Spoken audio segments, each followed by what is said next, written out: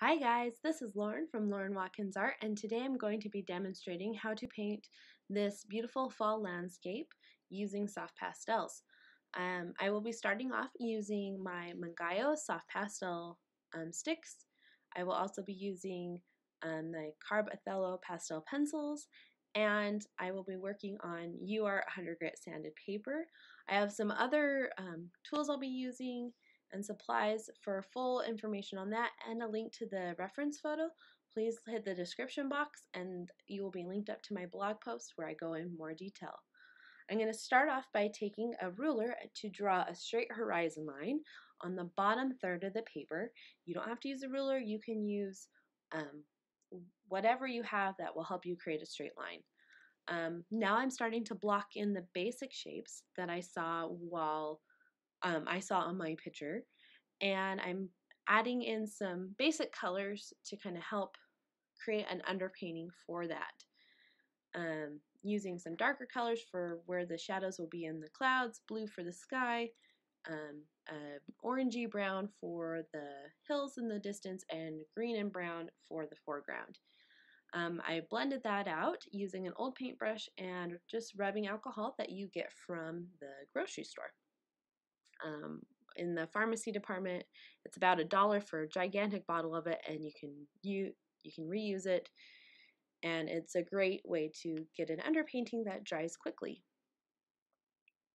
Now I'm taking a white pastel from my Mungyo set. It's one of the long skinny ones. It's a little bit stiffer of a pastel, and I blocked in the white of the clouds, and now I'm blocking in the shadows and a little bit more of the sky. I'm blending it out with my finger at this point. Later I will use a rubber blender that I'll link below. But you can use your finger, you can use kind of those paper blending sticks that you get in drawing sets. You can use whatever you have. Just make sure you're just blending it out softly and kind of getting those soft lines that you tend to see in the clouds. So there's the rubber blender blending it out.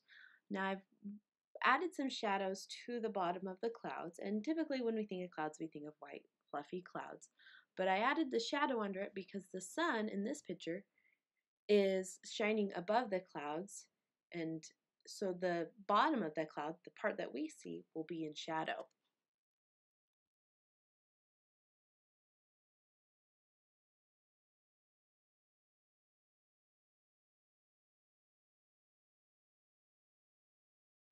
Now you can see I've started to block in the midground and the foreground. I'm just kind of using some base colors that I see in the reference photo, so kind of some oranges where the trees are starting to turn colors, greens where the field, just getting the basic shapes in and the basic colors in that area. And I'm also starting to put in the shadows. And right now I'm blending it out using a rubber tool. Again, use whatever tool you have for blending.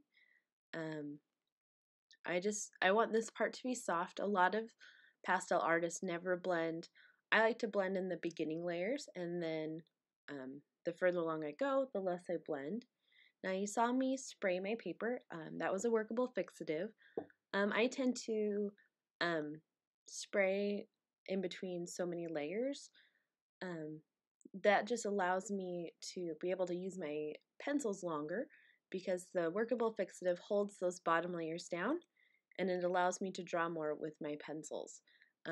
Pastel pencils tend to be harder pastel, and with pastels you kind of take this lean over fat approach, kind of like oil painting, but instead of doing oils over acrylics, you're doing your hard pastels first and then do the soft ones, because if you try to draw on with a hard pastel over the soft ones, what it does is it just scrapes up the pastel that you've already laid down instead of depositing color.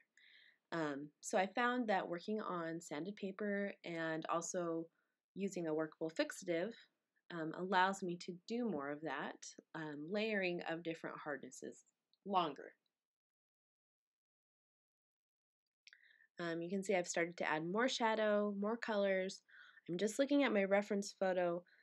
I'm keeping these bottom layers darker than what I may want in the end result, and that's because you can't really see the light values as well unless there's dark next to it, and it's a lot easier to just put dark underneath and then layer up the lighter colors on top. Now, if this can be hard to do if you're used to working in watercolor, which watercolor tends to work in reverse where you go light to dark. Most other mediums that are opaque, you work from dark to light. So just kind of keep that in mind and keep the order in which you layer things and draw them in mind. So I tend to usually start with the sky and then I work my way down as I work on the picture. So I do sky, then I tend to do midground, then foreground, and that just makes it a lot easier because I'm not trying to draw a blue sky around trees that I block in or around leaves on a tree. I can just draw the leaves on top. Now you saw me take the board off, and that was because I was shaking some of the pigment that had built up into the garbage can. You don't really want to blow on your pastels because that pigment will blow up into your face. Now, as you see me work, you're going to see me start adding different colors and layering them up, and maybe in areas that don't seem to fit. So you may see me add orange to the green grass, or you'll see me add yellow, or blues and purples to colors that don't seem to fit where I'm putting them. And part of that is because I'm trying to get the color to appear in the how I want it to. And when you're stuck with like pastels where you can't mix them the same way as you do paint, you tend to mix on the paper. So a lot of the greens in the Mungyo set, there's some neutral ones, but they tend to be very light. So, but the darker colors tend to be more unnatural green. They're beautiful colors, but they don't really fit with what you see in nature. And so I'm going to add purples to them and oranges to them to help neutralize that ultra vibrancy in it. Because orange and purple both have red in them. And red is the opposite color of green. And so it can neutralize it and help tone it down. And so if I need it to be a little bit darker of a green, then I will add my dark purples to it. If I need it to be a little bit lighter of a green, but still neutral, I will add an orange-based yellow to it. And so I just kind of layer these colors up to get the color I want. Now, even if you had thousands of pastels like I do, you still have to layer like that to get the effect you want. You're never going to be able to find the exact color for every section of your picture. And even if you did, it wouldn't look as cohesive. But by using colors and using them all over your picture and layering them, you get a lot more depth, you get a lot more interest, and you get a better effect overall. If you want to learn more about color theory, I will have a video coming up teaching color theory and how colors layer in a few weeks. And I will have a printout of that you can use to learn how to mix colors. Now you see I've started to add more shadows. I'm layering more colors, blend some out, leave some hard, but I'm really just looking at my reference photo and at times taking a step back from my picture to see what it looks like at a distance. If I'm having a hard time being able to tell what I need to do on a picture, I find kind of taking a step back and kind of squinting at it, I can see what areas pop and what kind of fall back. And so it gives me an idea of what I need to push the values on and what I need to blend together. So if everything's kind of flat when looking at it from a distance, that means I need to up the contrast. I need to have darker darks and possibly lighter lights. It just depends on what the picture needs. Now, as we go along, you can see I'm starting to pull in some more unusual colors into the picture. They're colors that you don't see in the reference photo. They're just ones I decided to add to kind of spice things up. I really like adding hints of unusual colors into my pieces. So you'll see some magentas and some vibrant purples and blues and turquoise and teals kind of spread throughout this picture. And I like doing that. That's kind of just how I like to work as an artist. I like to add a little bit of extra fun color to things. You can make this as realistic as you want. This is just a personal choice. But I found when I want to add those fun colors, it helps to have a more realistic base. So I've added more realistic colors and I made it pretty realistic about 85% of the way, and then I started adding some fun colors to kind of spice things up. And I also took a break, and that allowed me to see what areas needed a little bit of work.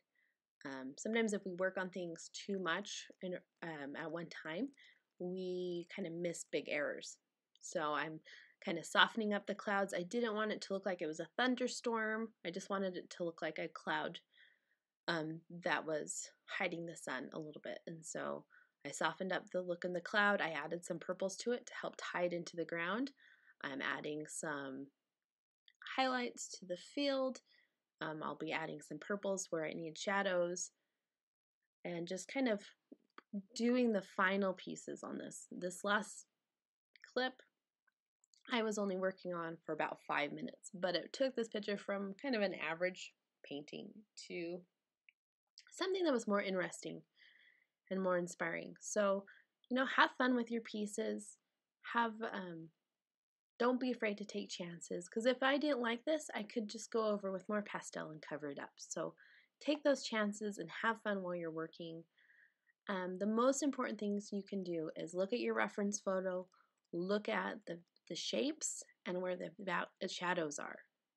Look at the shape of the cloud. Don't just make up your own cloud. Look at the shapes of it. Look at the angle things are in. You can hold your pencil up to your picture and hold it at the angle it is, and then compare it to your reference photo if you need a little bit more help looking at what the size or angle something needs to be at. But taking your time when you're doing the foundation of your piece will help you get a better result and allow you to create what you want. Now I'm just finishing this up, adding some purple in the cloud, and I will be signing this in a minute. But thank you so much for watching. I hope this tutorial / just tips and tricks helps you, and don't forget to check out my blog post to get more information about everything I use to create this. I hope you have a great day, and if you like this video, please hit like, and if you want to see more, please hit subscribe. Thanks!